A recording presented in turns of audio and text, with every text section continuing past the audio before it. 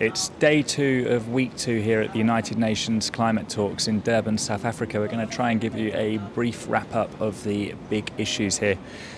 Over the weekend, China hinted that it might be willing to start thinking about reaching a legally binding agreement on its own emissions. However, crucially, it set down a number of preconditions that it wants rich countries to meet before it goes ahead with that.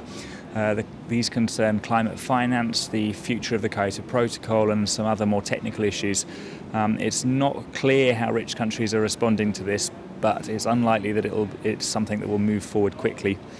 Following the Chinese announcement, Connie Hedegaard, the EU's climate chief, took to Twitter to say that some countries here at these talks have been making more progressive statements in their public press releases than they have behind closed doors in the negotiations themselves. So you can read into that what you will.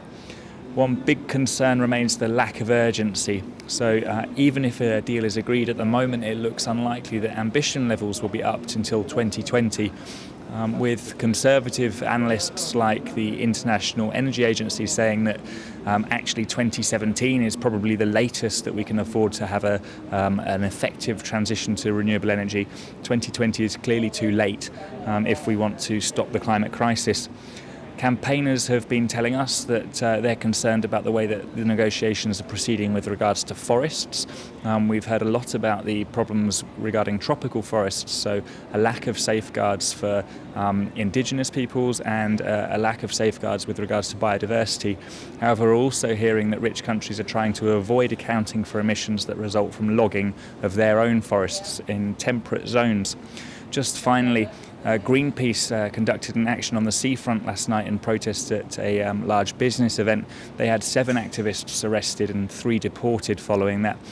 We've heard that there's going to be several more actions as these talks hot up over the coming days, so we'll do our best to make sure we've got cameras on the ground for you.